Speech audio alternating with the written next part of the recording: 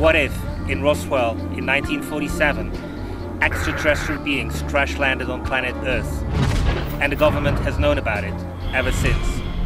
It beckons the idea or the thought that, was there actually more to this first sight than has been told? This kind of information could cost you your life. It's the story of 3 generations of the Marcel family who have handled this material with their own hands. It looked like it was kind of the same material as the foil parts, but if you held it at an angle, then these symbols would appear.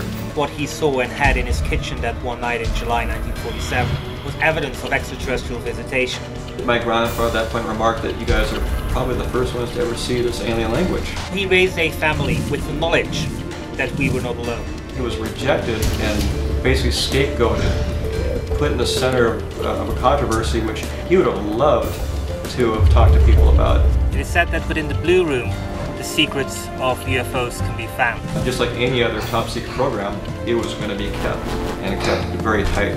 Goldwood was trying to use a political angle to get the American military to reveal to him what the truth about Roswell was and what the secret of the Blue Room was. Knowing that they had a piece of technology that no one else had.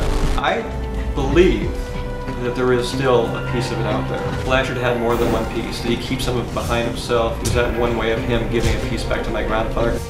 Who else could he trust to bring over a piece of the debris that he shouldn't have had? We or somebody else will find a piece of it somewhere. The American government has since put so many more layers to this story, simply because they know that at heart it is a very basic story, and they want people to doubt it.